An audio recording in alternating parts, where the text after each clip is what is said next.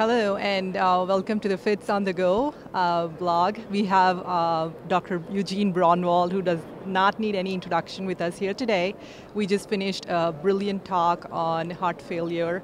So Dr. Braunwald, what was your most favorite session during the ACC meeting, or what have you enjoyed the most? Well, I enjoyed the most the opening clinical trials. Because they were a real contrast. Dr. Deepak Bhatt showing that a randomized trial in renal denervation really didn't show very much. And I guess the reason that's so important is that all the other observations have been made without having a control group.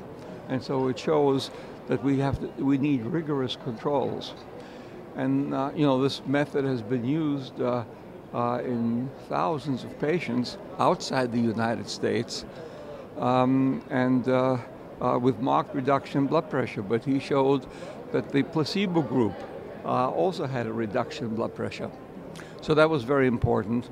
And then Dr. David Adams showed the core valve results and compared them in sick aortic stenosis patients, not the sickest ones, but in very sick ones, that it was actually superior to cardiac surgery. And that's a breakthrough, because up to now, showing non-inferior results, showing equality, everybody likes the TAVR, because it is not as invasive, obviously, and it's much easier on the patient. But the thinking has been that it is no better. This is the first trial that has shown actual improvement in survival. Wonderful.